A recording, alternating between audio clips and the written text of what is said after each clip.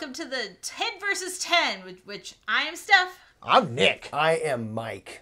Oh my goodness, and today we are bringing you board games with a particular artist, and this artist is Klemens Franz. Klemens Franz. We're switching it up on you now. Very prolific. He be doing some art once in a while. Klemens Franz has dipped the pen onto a board or two over the years. He hand paints every board, right? Yeah, that's what I thought. He's prolific. He does a lot of pieces. And it's very particular. Like, you can kind of pick his art out, like, with any game on the shelf, almost. Like, oh. Here's the thing. Le Havre. Yeah, you may not know who Klemens Franz is, but the second we show you a picture, you're going to be like, you will know who Klemens Franz is. You're like, oh, that guy. Yeah, I'm with it. He has a very unique art style, which is good because he's instantly recognizable, you know? Yeah, I mean, I feel like in board games, a lot of the most popular artists, they usually have something that's fairly identifiable. You can pick out a Vincent Dutrait piece. Yes. Versus a Klemens Franz. He's got the same thing. Right. You can instantly pick it out. Yeah, so I mean, I think that's a good thing, right? You have a style, it's a signature thing. As a visual artist, it's a good thing. Okay, Nick would know. Nick is the artist. You want someone to be able to recognize your piece. Okay. You know. You don't want to be a chameleon? No. Okay. You look at a piece, you can see it across from you, you're like, oh, that's a Kahinde Wiley. You're like, all right, cool.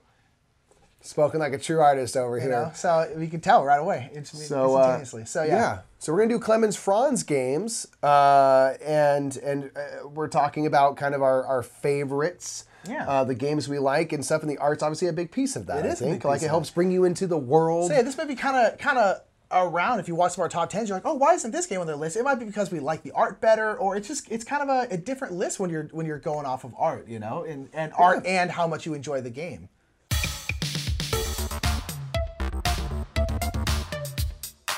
So jumping right into our BGG's top 10 list, we have BGG's number 10 coming in at rank 112 is Ora et Labora. Ora et Labora. Ora et Labora. This is an Uwe game that we have not played.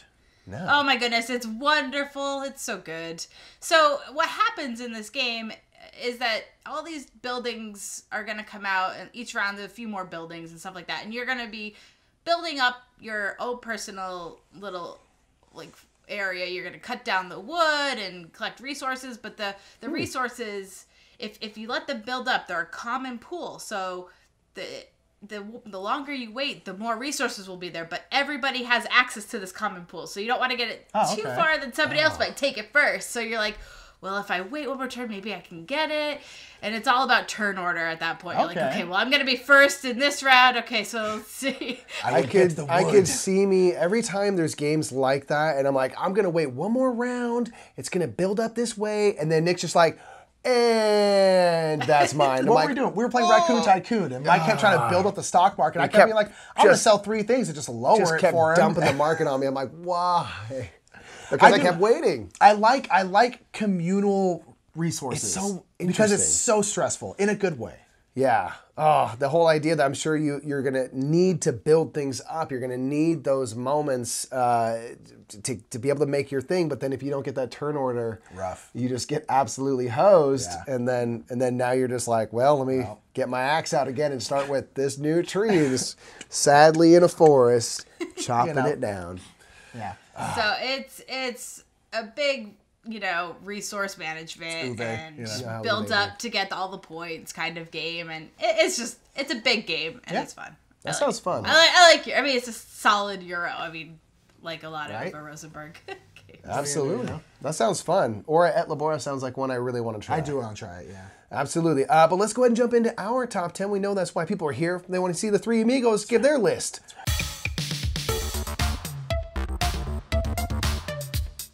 All right, our number 10 from the 3 amigos comes in at number 274 on BoardGameGeek, but it's number 10 for us. It's Altiplano. Altiplano, indeed. Altiplano. You're cruising around Peru, and you're trading and stuff. It's a bag builder. It's kind of the successor to Orleans. Yeah. Very similar, where you're trying to get the right chips and draw them out to be able to activate different things. And they have this kind of added bit that Orleans doesn't have, where you have to actually kind of travel around perimeter. The perimeter, to go to these different kind of locations and things like that. Yeah. So, and it also is that, unlike Orleans, this one you actually do empty your bag kind of like a deck builder if you would, use the pieces, they go into a discard pile. Right. So they don't always go back in your bag like they do for Orleans. Right. I like the llama, honestly.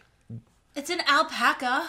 Oh, sorry, it's not even a llama. That's right. Looking foolish right now, man. I'm sorry. I'm sorry. I apologize to all alpacas watching this. Sorry, man. I'm not apologizing. You're right. It's an alpaca. That's right. It's not a llama. It's way cuter than a llama. Let's be honest. Nah, they're probably different. You tell an alpaca to his face that it looks just like a llama. See what happens. I'm gonna get kicked right in the chest of that. Yeah, they don't like that. I really like the alpaca. I think it's super cute. With Altiplano, the art is definitely more like, ooh, it just sucks you in. I don't know, Seth, do you agree? It's a good game, yeah. I like it. Again, I would always choose to play Orleans over it. I think it goes on a little bit too long for my taste, I guess. Okay. I feel like this is always one where it's like whatever one of these you played first is the one you like more. Yeah. I feel like a lot of people who play Altiplano like it more than Orleans because they played it first. We definitely ran into people that said that, like, oh no, I like Altiplano way better and stuff. And then I think, for us, Orleans is kind of maybe the better one. But I think in terms of art, if we're kind of thinking about it in artistic form, since we are doing Klemens Franz, I like the art in this one better, even though it's very much the same style. I agree. If we're thinking about it in the art terms, I agree that Altiplano is a lot more like visually... it's prettier, it's cool, Yeah, nice. Yeah. Well, that's our number 10, Altiplano, a good game, a good successor to Orleans. And let's go into BGG's number 9. That many.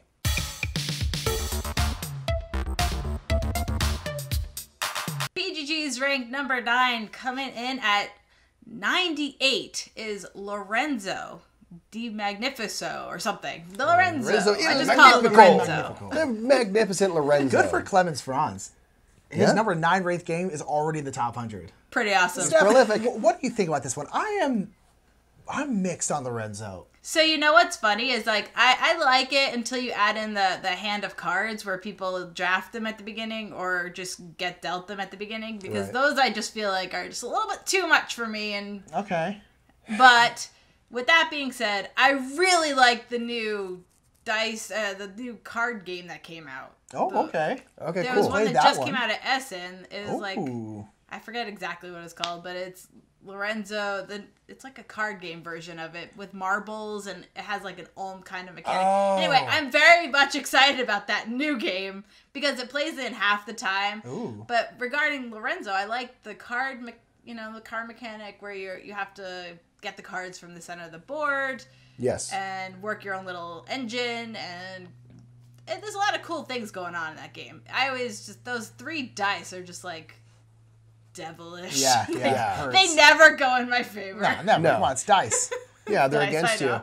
That's the thing about it is there is a lot going on in that game, and I've only played it once, but I was just like, huh? And my buddy who was teaching us the game like knows it, so he knows like how to work everything, kind of work the system and get up these things. And I was just like, and I was just always like behind everything. Like, oh, I'm gonna do this now. He's like, I'm way ahead of you about. I want to play it again because we're playing with Jimbo Slice, and like I really wanted to play this game. I've been wanting to play it for years, and like we finally played it, and I was kind of like, oh, and I'm like. I feel like I should have liked it more, though. So I really want to try it again to see if it's maybe just because I was too new to it or I just didn't understand what I was doing well enough because I feel like I should have liked it more, which is why I'm kind of conflicted on it. We'll have to see. More plays will tell. But obviously people quite like it. It's a number 9 for Klemens Franz. There's a lot of good things to like. I haven't played it with the expansion, which might add more cards and more variability. So that could also help because I feel like the same cards you're going to see all the time in the base game. Right. So it can get a little stale that way. But I think there's a solid game here, and it's one I would happily play if it shows up on the table. Got a good cover too. Just talk about the art. It's got good cover. The cover is great. I love it. That's important. Brings you in. Anyway, that was number 9 from BoardGameGeek. But it's time to get into the 3 Amigos number 9.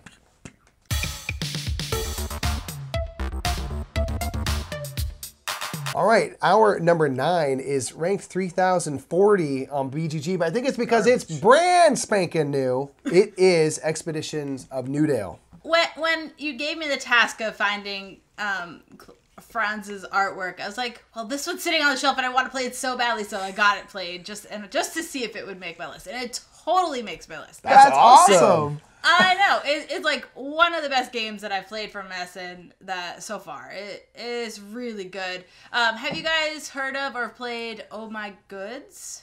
Never played it, but I've heard of it a billion times. I must try, or maybe we should try this instead. I don't know. Is this kind of related? Okay, so Oh My Goods is a little card game. It came out several years ago. Right. And it's a very fast engine builder. You get cards, you play cards, you make up a little chain of production if you can, but it ends so quickly you never get that feeling of a chain that you can make. So like you might get the cows to make the meat later, but you need to find the meat card and all these different things to make the chains happen, and you don't really ever get that full feeling. Now this new game, Expedition to New Dale, also Oh My Goods has the same art with Klemens Franz. For those keeping track. The Expedition to New Dale is a big version of this, and it's a campaign, so you can play over 8 games, or you can just play single games if you wish.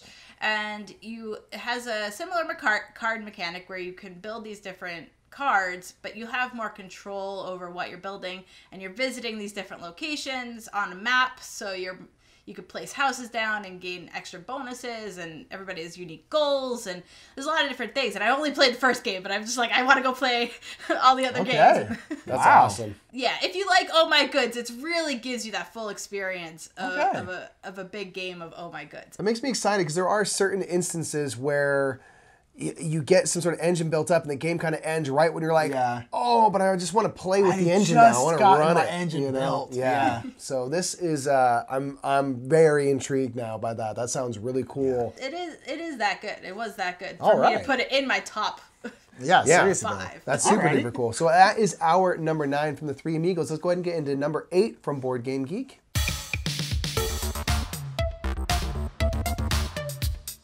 BoardGameGeek ranking 8 comes in at ranking 91 overall, and that is Grand Austria Hotel. Should be higher. Should be higher. Should be so much higher. It should be higher.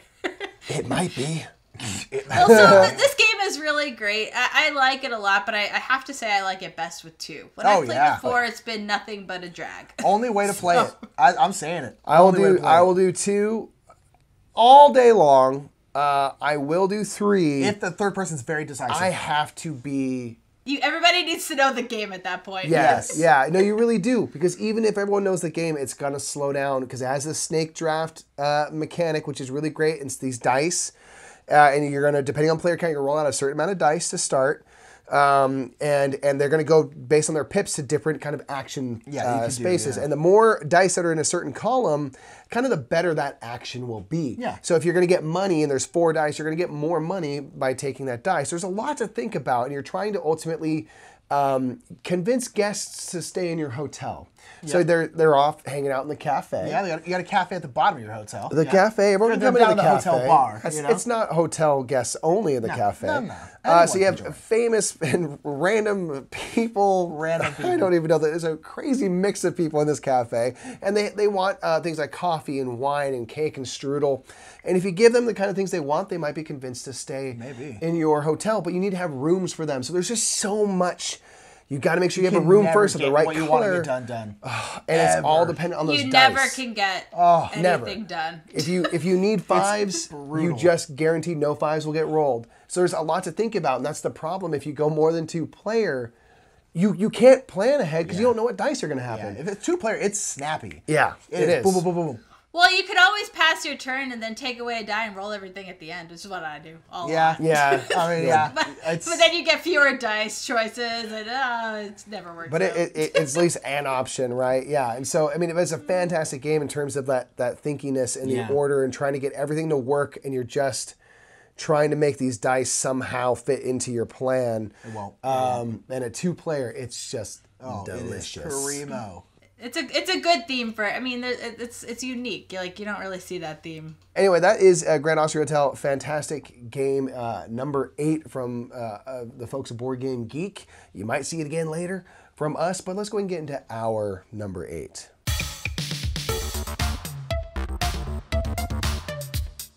Our number 8 comes in at 67 overall on BoardGameGeek, and it is Patchwork.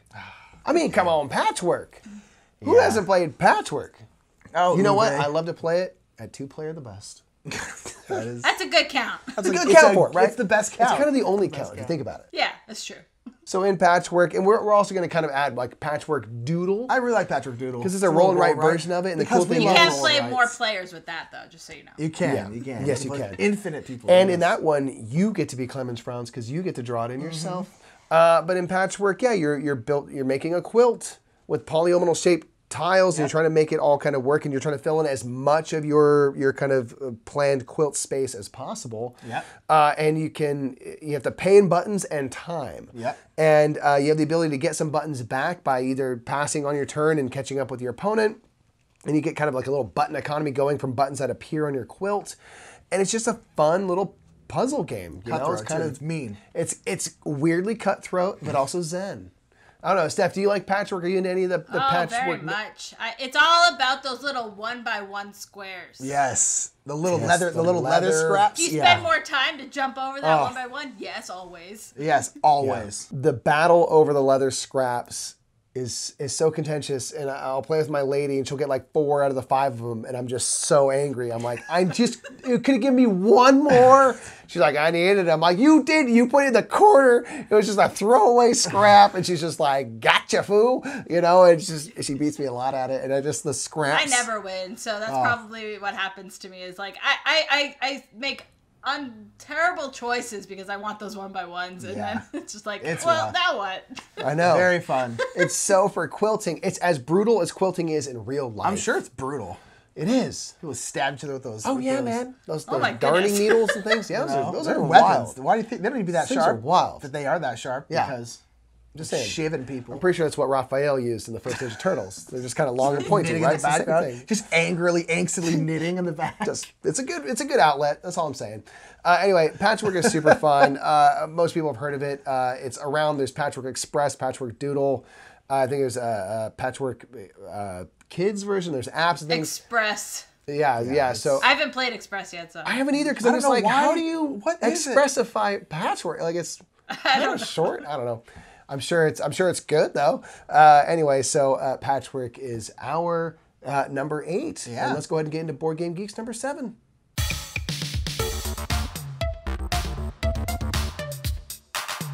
BGG's number 7 and overall number 67 is actually Patchwork. Hey! Oh! Hey! Well, Scott done talking about I told you that. people Check played that it. out. I knew it.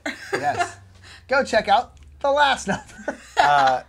It's still fun. I will still say, has weird shapes. We if I still can like gripe it. about Patchwork just a teeny bit, it takes up a lot of table. For being such a small game, it's kind of got a big footprint, but that's really like the only gripe I can say about it. Right. Well, I mean, so does quilting. You got to spread the yeah, quilt sure. out. Oh, man, Uwe thinks of everything. Yeah. Oh, So good. Smart Uwe. lad.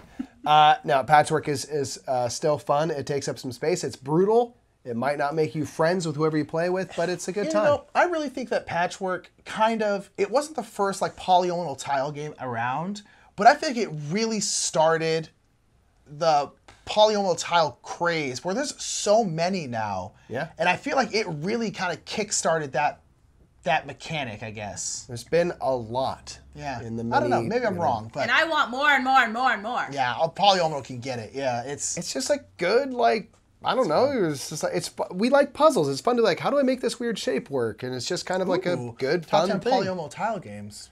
Sounds wonderful. Let's do it. Should do that. Maybe that's a future list coming. So that's BG's number 7. We just talked about it a bunch, so there's no point us going through all it again. Let's get our number 7. Boom. It won't be Patchwork This again. guy.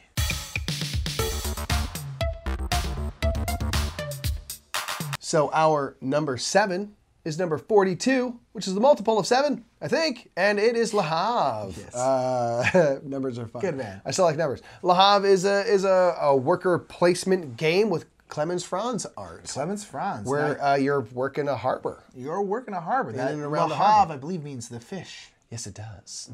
So Or the harbor. Steph, what do you like about Le Havre? What keeps you coming back? Because I quite like it, but I'm kind of a noob at it. So I'm still figuring my way through the harbor. Oh my goodness. Le Havre is one of like the first Uwe Rosenbergs that I got to play. first Uwe. Now it plays up to 5, but it's probably best with 2 or 3 players. And You know what? I actually learned from the app, and it was really great learning from the app. Yeah, I have the app, and that's so far the only way I've played, and it's cool because they give you like here's the best thing to do now, and I'm like, okay, Yes. so I'm just kind of like playing a couple games and following their instructions and trying to understand why. Like, okay, why? Because do I need this? Because I'm like, well, do the brickworks, and they're like, you don't want brick, and I'm like.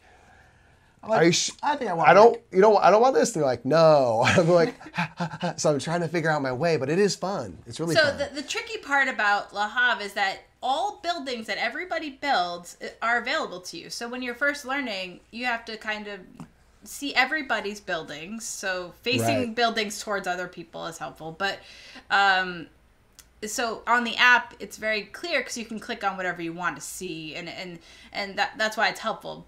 And it's really cool because you want to be able to use everybody's buildings because only he might have a shipyard or only he might have a wharf, and you need to go use those buildings. Of course, it comes at a cost, and if you own the building, there's no cost. So that's where the trick is, and what resources to get in order to get the buildings you want and get the ships that you want. And it's a very big game. It's wonderful. You just simply move your little boat along, and every round you'll have 2 or 3 turns, and there's upkeep and feeding, and it's very punishing. Yeah. Yes. Checks out. Sounds like you got to keep up with the food. You got to keep up with the resource production, and upgrading your resources sort of as time goes forward, because you start off with like wooden ships, and then you get all the way up to iron and steel and things. And so, yeah, it's a lot of. That's why I kind of follow along with the tutorial, saying like, try this, think of that, because there are a lot of different buildings. You have access to them, but do I have the money for them? And do I have to feed my person next turn? And there's a lot, but it's so good. It's so good. I haven't played it yet. I really want to. This is probably my top like 2 or 3 games that I want to play the most. Yeah. Because I like big Uwe worker placement games a lot.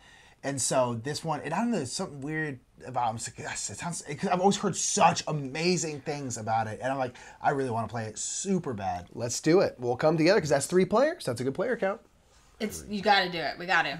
It's so good. Let's do it. Soup's down. So wait. That is Le Havre at our number 7. Let's go ahead and get into number 6 from BoardGameGeek.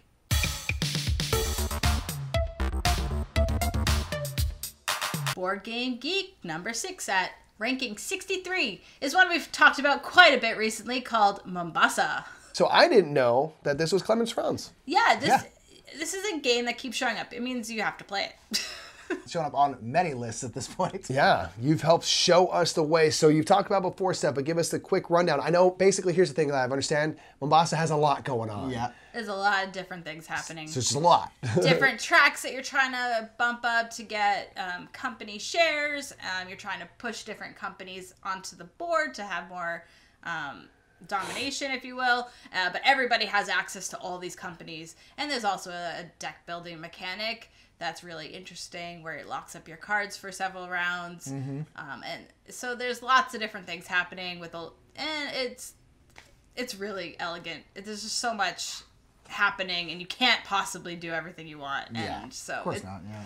It's the tough choices. I like those. I like games that give you a lot of options, but you got to make those hard choices of, I got to do this, but I have to sacrifice this over here. I'm not going to be able to do that right now. I got to focus over here, or the locking of cards, and how long am I willing to be without this thing, to pay off for later. It does seem like there's quite a lot going on. It's obviously very well liked by people, and we've talked about a lot here on these lists, and that's Mombasa. Mombasa, Mombasa, awesome, man. That's number 6 from BoardGameGeek. Let's get into our number 6.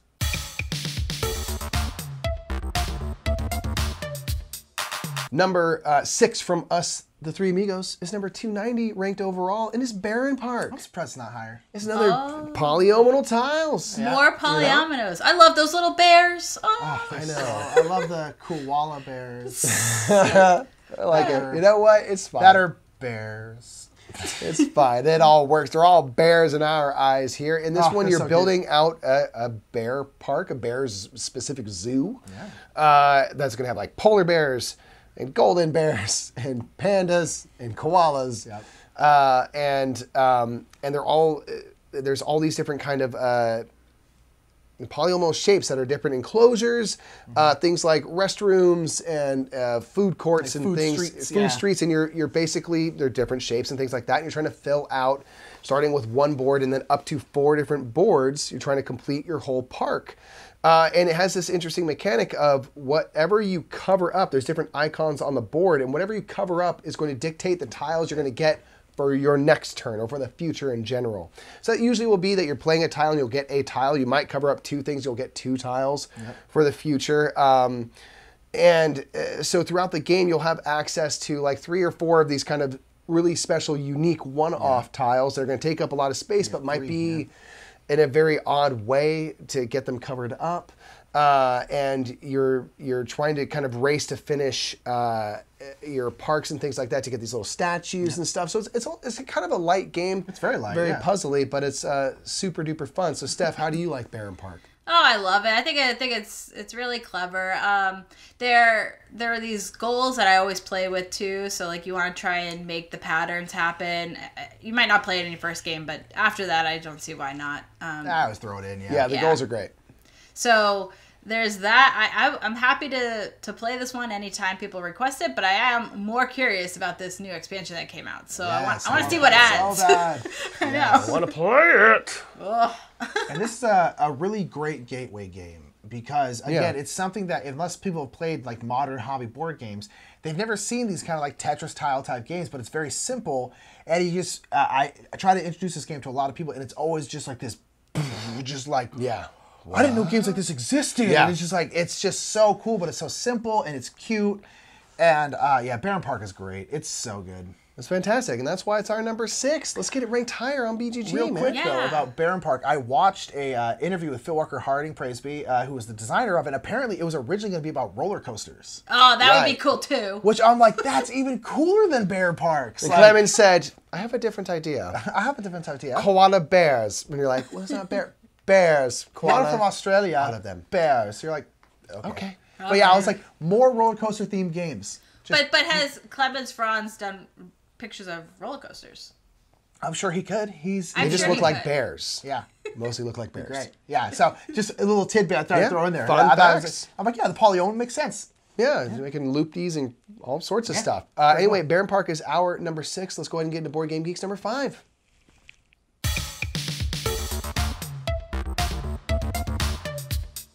Coming in, Board Game Geek's number 5 at ranking 45 overall is Clans of Caledonia. It's got a big green cover. That's all I know. That's a big green cover. So this, big and green. You know what? The box is actually really kind of small for how much stuff is in it. It definitely people have compared it to Terra Mystica, and I could see that. I mean, so there has a lot of like little area controls where you're building up and collecting different like resources, and you want to manage all these different resources in a way. And there's like tech tracks where it's like a market where you can sell your goods or you can buy goods and all these different things that are happening. And I like it. It's pretty good. It's not actually one that I own, and so I like it enough to play it, but maybe not own it. Okay. There you go. That's fair. So we'll have to find it at a convention or something. Always been interested in it, but it's a game where I was like, I'll let someone teach me. Yeah. You definitely want to let somebody teach you that one. Like, it's one of those many games that are on that list where it's like, I'm not going to seek them out, but I'm not against trying them at all. Right. You know what I mean? Like this, like Le Havre we talked about earlier, I'm actively seeking out Le Havre. But like this, I'm like, if someone wants to play it and I have time, it's like, super sure, down. why not? I'm down. Yeah. All right. It's very green. Well, that's Clans of Caledonia for you. Yeah. Boom. Someone teach it to us. All of us. Not Steph. She knows, but the rest of us. I teach know. it. Steph, teach it to us now. I know. Anyway, that's Clans of Caledonia number 5. Let's get into our number 5.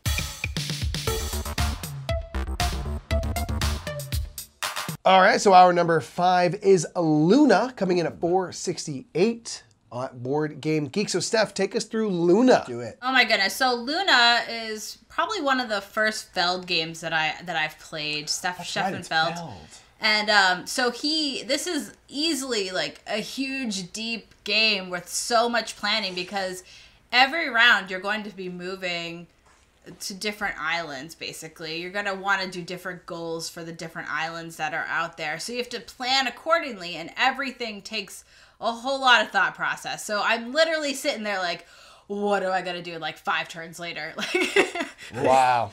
And I'm not good at thinking ahead. Oh my god, I love it so much. So if I can sit there and plan out my whole game, I have a good time with that. All right, that's awesome. Yeah, big and puzzly, huh? We've only played a couple Felds. I want to go through the Felds at some point. I think you have to. I mean, you just have to. Because we've really liked all the Felds we've played. Oh yeah, so I'm like, we got to go through the rest of them. Yeah, we'll have to go on like a Feld grimmage. I mean, like, I love Castle Burgundy and I love Luna just the same. Like, okay, nice. Wow. It's like really up there for me in my favorites because it's really thinky. It's good. Yeah, we've played Castles. We love Carpe Diem. We played La Isla, which was fun. Yeah. But I think that's it for Felds, right? I think so. Yeah, and like, there's so many on the list that I want to try. And Luna, I think I can get into those games where you have to plan really ahead, because if you pull it off, you feel very clever and stuff. Especially if it's a game that, not necessarily like easy or whatever, but it's like you can see the path. You can like visualize it. I like games that I can start to visualize the future a little bit, because it's just a fun thing to do. So this seems like something I'd really like to try, and I imagine with Feld it's going to be done very well. You know, it's going to be smart and slick and elegant and stuff. So it'll be good mechanics. I can tell you that right now. Yeah, you gotta try it. You got it. Absolutely gonna try it. That's our number 5, Luna, coming in at 468. Let's go into number 4 from Board Game Geek.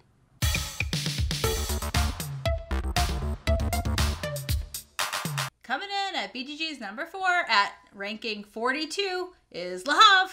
Oh, shocker. Oh, what? There's a lot of Uwe on this list. Uwe and Klemens Franz get along like this. Yeah, Uwe and Klemens Franz are very good friends. they must be, right? Yeah, I think so. He was just like, draw fish, Klemens. He's like, okay. And he's like, all right. That's a fish. He's like, good, you're high. Cool, good, thanks. Next one, wheat. Try it. Yes. Can you do it? Let's see. So with Le Havre, we talked about. You're working Still a harbor, want to play it just as much. building buildings, getting the resources and stuff. Make sure you can feed your people. Get victory points. So good. Get them Or points. Get money, that money. yeah. Yeah. Still want to try it. Le Havre, number 4. Boom. Do it. Let's get into our number 4.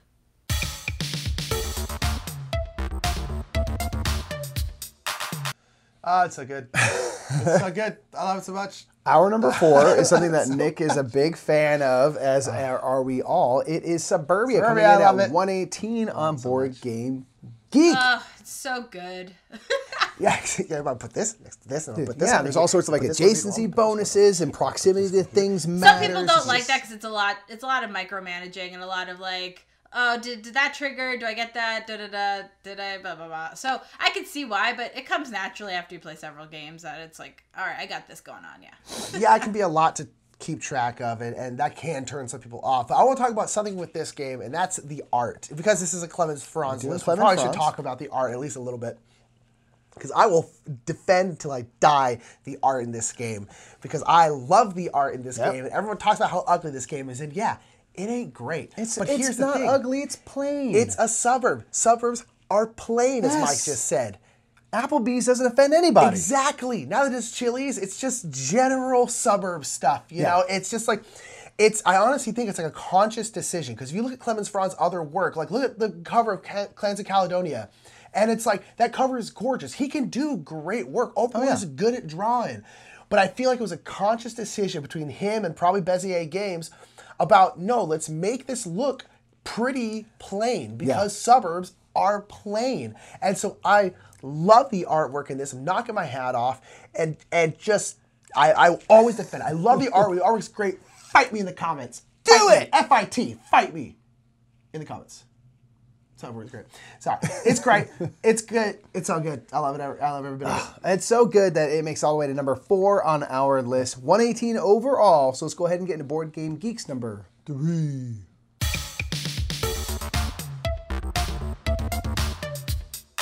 Coming in at BGG's number 3, ranking overall is 28, is a lot of people's favorites, Agricola. Now, for me, it's not really my favorite. I prefer almost any other Uwe game. Here's the thing. You know, I keep talking about how I want to try all these big Uwe games. Yep. Not really this one. No. I have this weird block against it. I don't know why. There's so many other things. So Yeah. my main gripe is that it's like super mean. The game is mean. People aren't necessarily mean, but the game is like, it's very punishing. And so I went in with everybody. I actually played a 5-player game, and they all knew what they were doing. I was sitting there like, you know, and it's like, didn't know what I was doing, passing terrible cards that I should have been keeping and stuff like that. And just like, I got hammered and the game just owned me. I'm like, oh, that was just a miserable, like, several hours of my life. Now it's enough to be learning a big game anyway. There's going to be a learning curve, but now the game itself is just sort of like pummeling you. And that just seems like it'd be a bit of a hard thing to overcome. Yeah, it's tough when the game itself is beating you up and it's competitive. I feel like a really punishing game is much more appealing as a co-op, and it's an easier sell as a co-op because then at least you're all banding together against a game that's trying to like rip out your soul. But it's hard when you're competing with other people and the game is just destroying you while it's doing It's tough, but it clearly has not gotten Agricola down. No. People love it because it's actually twice on BGG's top 10, so we had to put an Ora et Labora at the bottom. Yeah, that's how much people dig it. It's so much that it's on the list twice, and we had to swap in Ora et Labora and hope that no one picked up on the fact that we did that. A whole different Uwe. Don't worry about it. People love Agricola. They really, really do. Oh. And that's why it is BGG's number 3, because people love it that much. But let's go ahead and get into our number 3.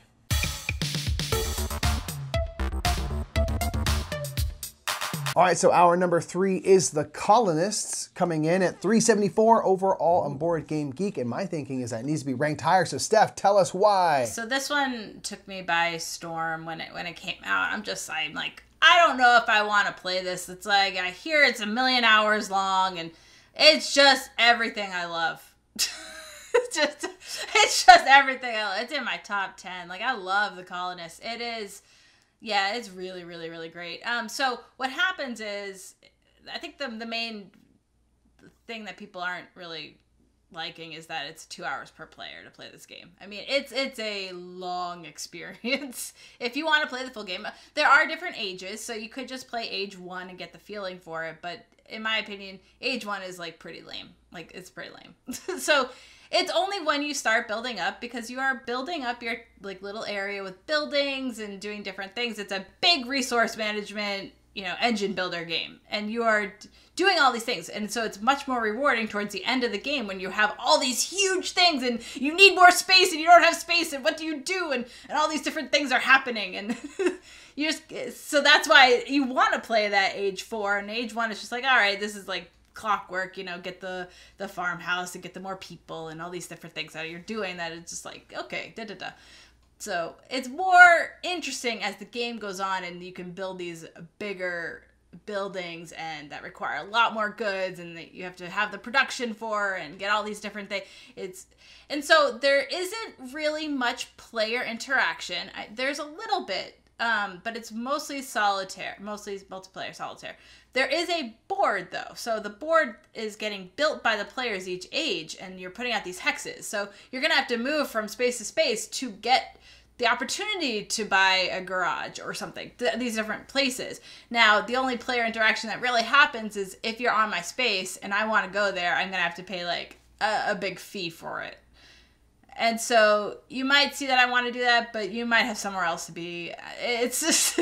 So I haven't really played with a lot of players because it's forever long, but 2 players, there isn't much player interaction. Yeah, I mean, this is one that, as you're describing it, sounds super cool, but it does come down to having the time. Yes. You know, I want to have the time, because if you're having a game day, like, that's just gotta be the game That's you play. your whole day, Yeah. I mean, what's really great is the rules are so easy. Like, it's easy to learn and easy to pick up these mechanics, because if you're already a gamer, you know, oh, this is like second nature now. Like, you can go through these rules super easily, which is, it's hard because a lot of games these days don't really do that. It's long explanations. This is actually very simple to pick up. It's very familiar. Yeah, that's awesome. That's you know, awesome, and if ever we have a day and we have the time, we got a whole week to set aside. I would love just to settle into it. You know, it seems so cool, like how taking the time to kind of reap the rewards of your labor. Your hard work all day. So that's super cool. Anyway, that is The Colonists, coming in at number 3 for us, 374 overall. So don't forget to go rank those games on BoardGameGeek. And in the meantime, let's get into BoardGameGeek's number 2.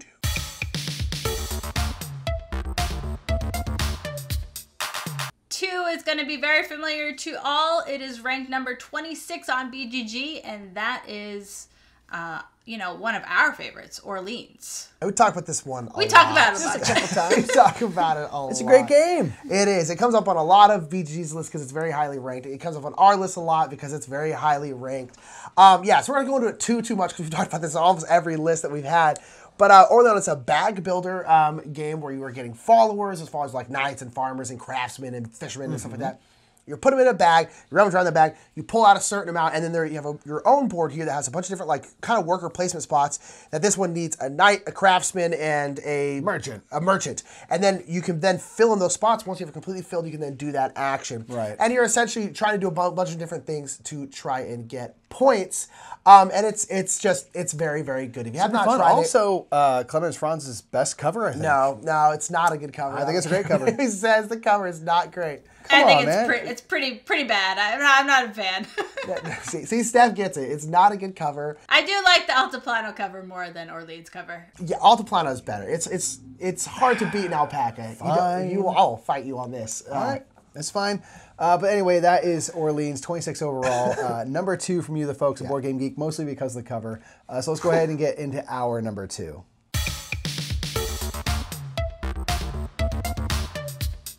So now our number 2 has been mentioned before on Board Game Geek's list. It is Grand Austria Hotel. Oh, it's still so good. It's still so good. It's still still so painful. Oh, it is. It makes you hurt so bad. Man, the Emperor's gonna roll up and just be like, hotel low sucks. marks on the entire hotel. It's very dirty. Yeah, it's still great. It's excruciating. It's just we already talked about it. We don't need to go on the whole thing again. But it's a great game. Yes. Played it 2 players and just go. It's so Leave good. it there. 2 players, perfect. Indeed. The only thing about this game that I'm surprised it doesn't have an expansion because I'm surprised there isn't one yet. It could use an expansion. So just give me I really more. wish it had an expansion. But nonetheless, I don't know why I want more of something so punishing, but I do. And that is our number 2. Number 2. Is a Grand Austria Hotel. Check it out. Play it 2-player if you haven't. And in the meantime, let's get into Board Game Geek's number 1.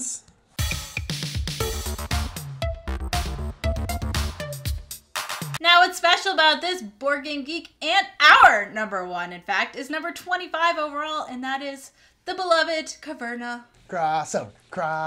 That's right. For once, we and the people all agree on the best. Synergist. That's Caverna. This is the best. We all know what's up. We agree.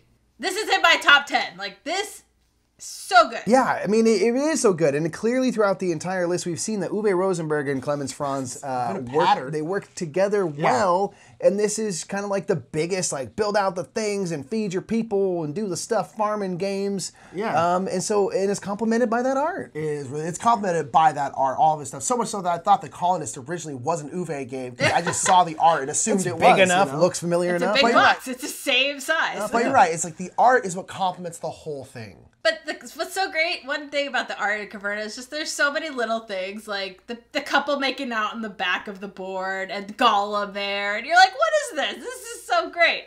Yeah, there really is a lot of good charm and humor built into the game and the look. Just such little things all over the place. And one thing I like about Caverna, too, talking about not just the art, but like the mechanics, is it's a big worker placement game. And worker placement games as a whole are tough because you kind of have to front load all the information. There's no way to kind of avoid it usually. Yeah, a lot of times you have to teach every single spot on the board or else people just won't understand what they need to do. But Caverna's nice because you can kind of teach it as you go. Yeah. Because as the game starts, you only have a certain amount of actions and each round you're turning over another action, but you don't have to explain those right away. Yeah. And that's really, really nice. Now, don't get me wrong, there's still about 1 billion buildings you have to choose from, and I still have no idea what any of those do. All I'm like, which one gets me the most donkeys? Because that's all I'm trying to do in this game is be the donkey king. Oh my god. And you guys need to play the expansion. Oh, I know. To get like player abilities and different things that are it's so awesome. It's so good. All the different things. Yeah, there's so many things, guys. I want to try them all. I want it. Oh my god, yeah. There's just it adds so much like variability. It's unreal. And all this new building. So if you're playing a new character, you have to replace buildings on the original board. So you get a new selection of buildings basically popping up. So it's lots of good things happening. It's juicy. You heard it here, folks. Klemens Franz bringing the juice to games. Get that on a shirt. Put that on a shirt. Start wearing it to cons. Bring the visual eyeball juice for your games. Anyway, folks, that is our top 10 Klemens Franz. What a good guy. Games. He's a good guy, that guy. Yeah. Oh, yeah. Oh, yeah. Oh, yeah. You know, we forgot to let you know that Steph moonlights as the Kool-Aid man. Yeah, so. once in a while. Yeah. Oh, yeah. Anyway, folks, thank you so much for joining us for another 10 versus 10. Let us know what you think of our list and Board Game Geek's list, your list, effectively, in the comments below. And make sure you rank your games on Board Game Geek so you can help change the lists of the future. And don't forget to give this video a thumbs up. And also make sure to let us know what kind of lists you want to see us do next, what kind of publishers, what kind of mechanics. Also, put it down in the comments or put it on Board Game Geek, the site itself. Absolutely. And until next time, we've been the three amigos doing it again. Yeah. And goodbye. Bye. Bye.